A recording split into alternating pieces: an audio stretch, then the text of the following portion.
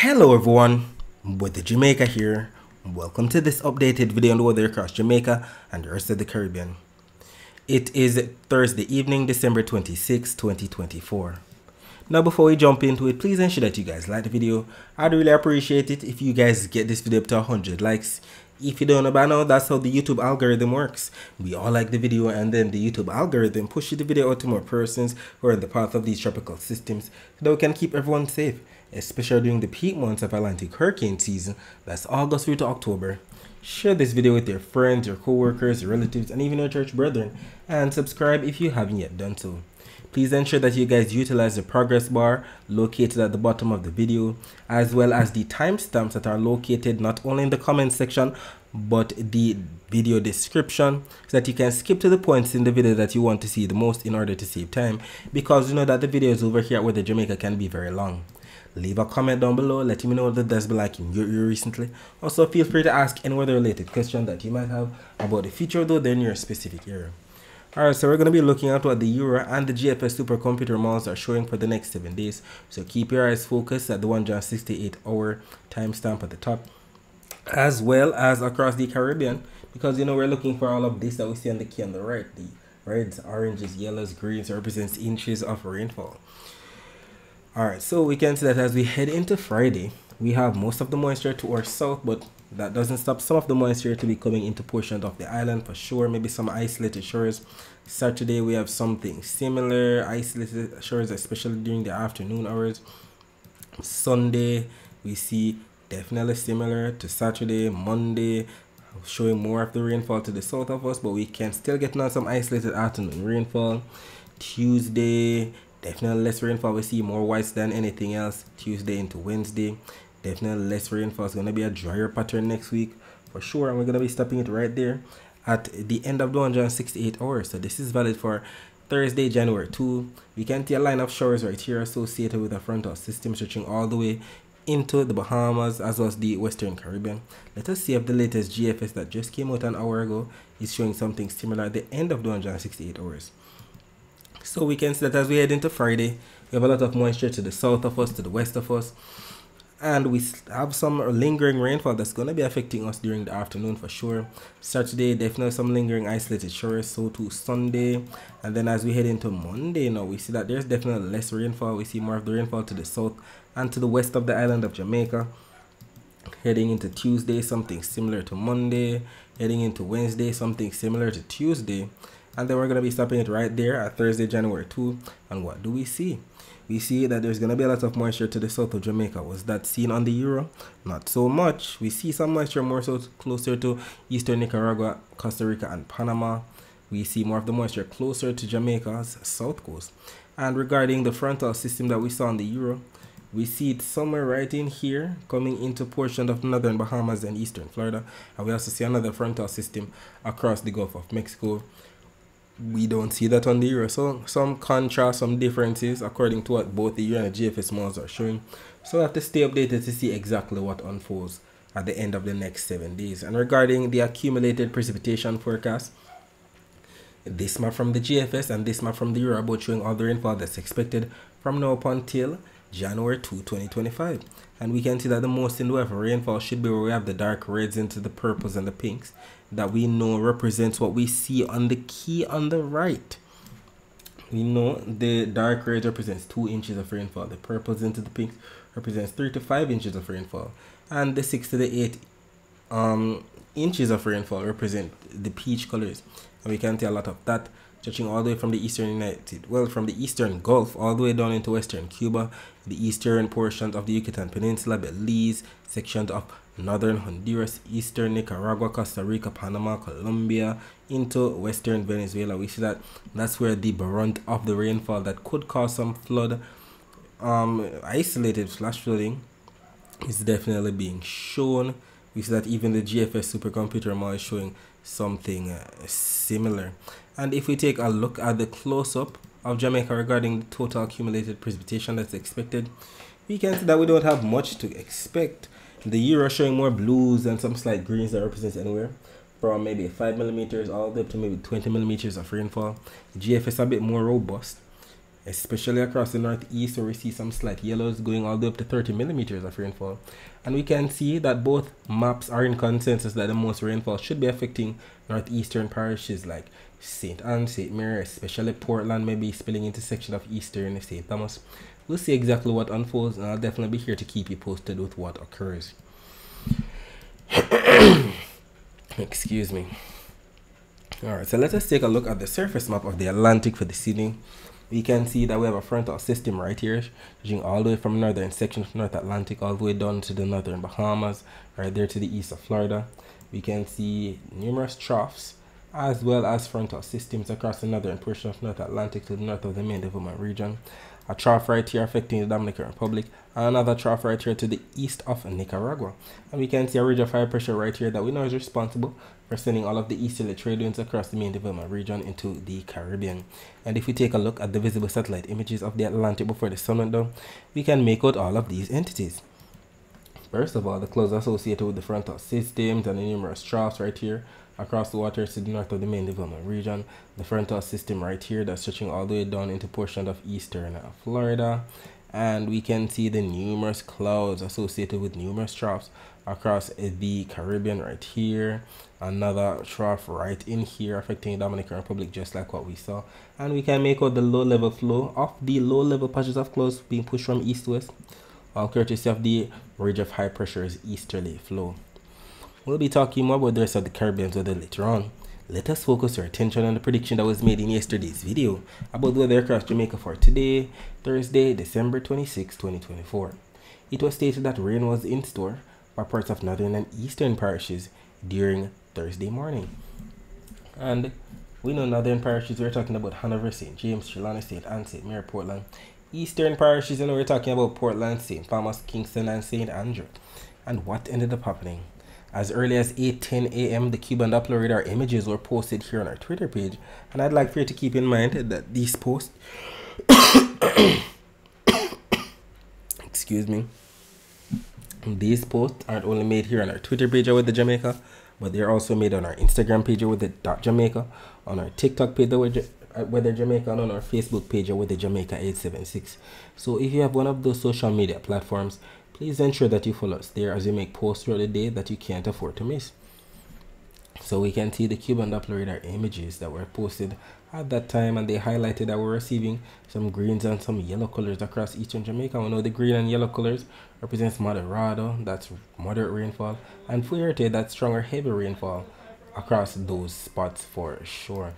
And if we take a look at the visible satellite images of Jamaica before the sun went down, we can make out that there wasn't much activity taking place. We saw the milky white cirrus clouds being sheared off to the northeast, but we don't see much in the way of cloud cover showers and thunderstorm activity across the island at all. So I guess what was predicted didn't come to fruition at all, just to show you that these models are not set in stone all the time. Sometimes they fail for sure.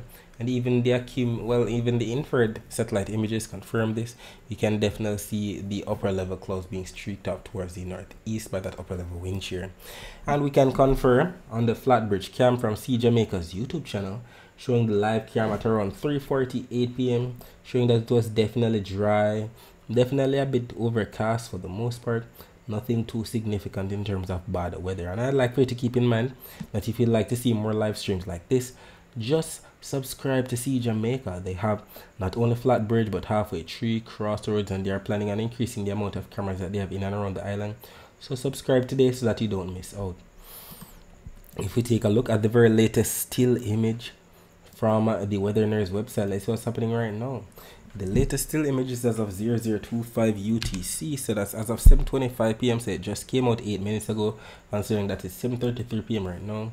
And all we can see are some upper level clouds, especially off to our west, with all of those blues and greens. Doesn't mean that there's any rainfall underneath all of that at all.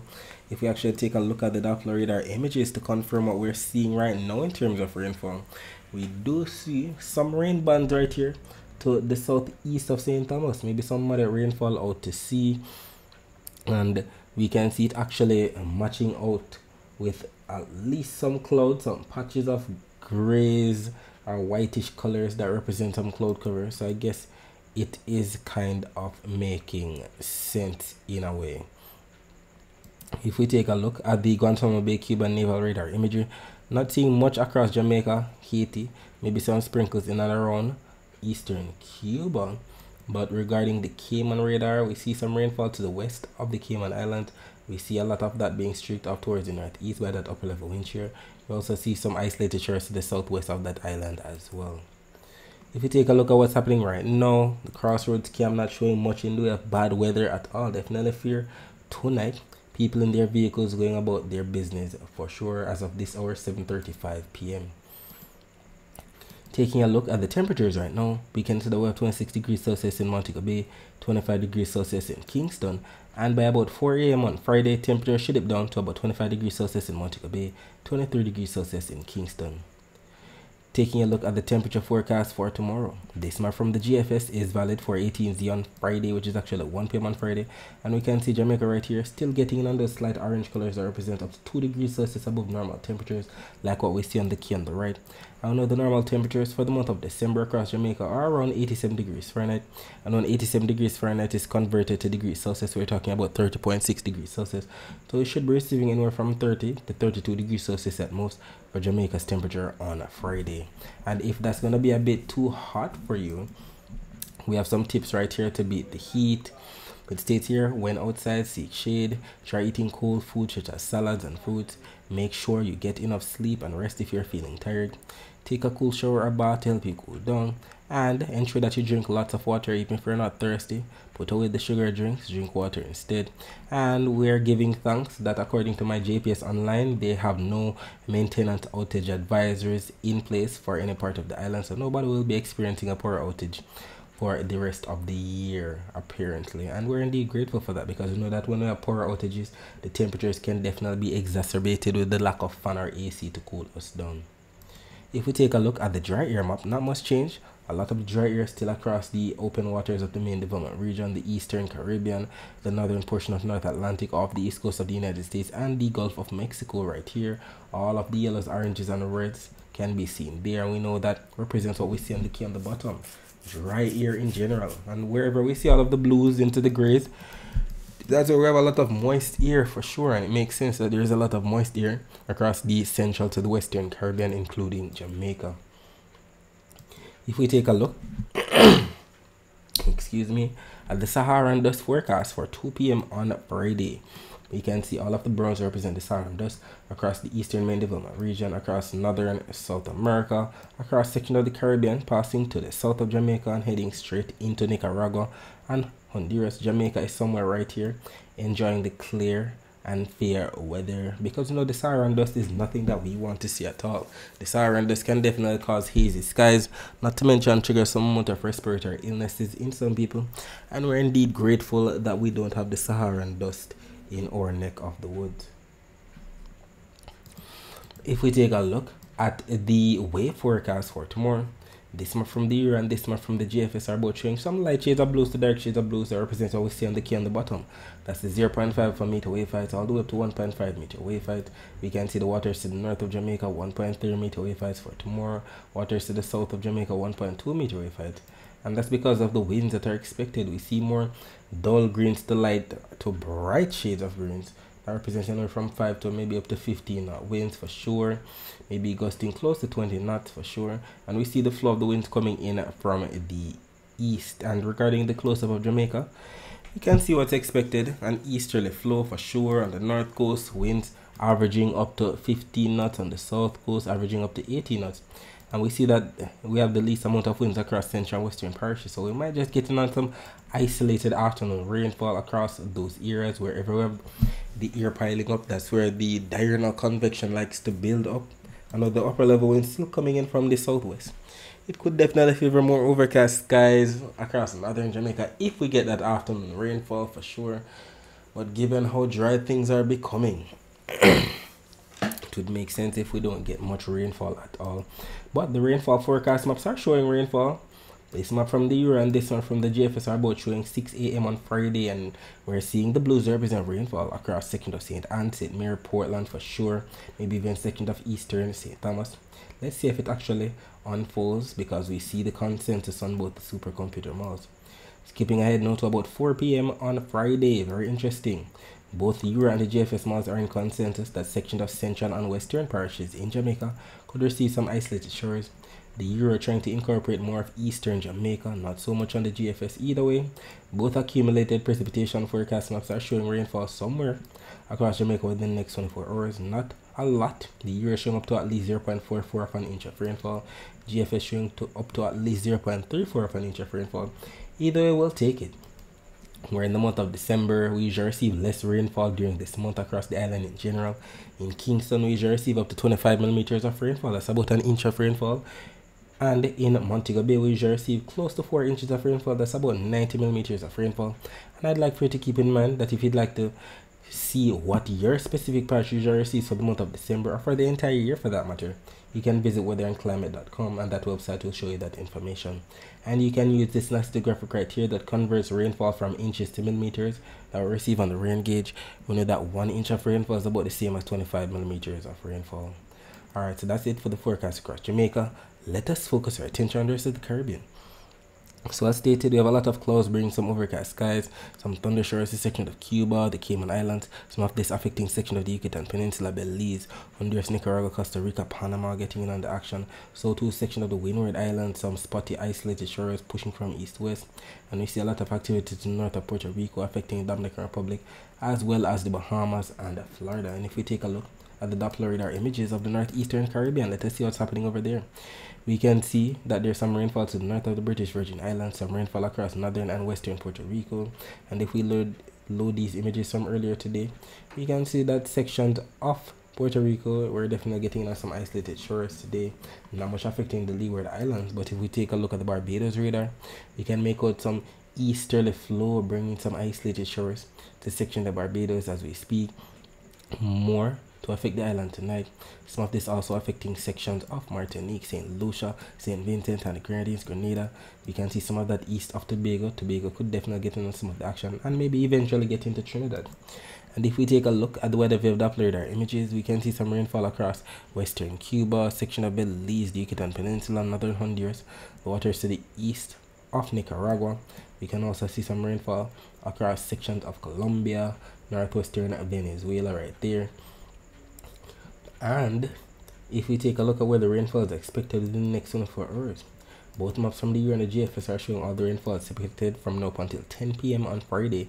And we can see that the most rainfall should be across eastern portion of the Gulf, the Yucatan Peninsula, western Cuba, sections of the Cayman Islands, Belize, Honduras, Nicaragua, Costa Rica, Panama, Colombia, western Venezuela for sure, sections of Cuba, the Dominican Republic, northern Haiti, Puerto Rico, the US and British Virgin Islands for sure, waters to the south of Jamaica.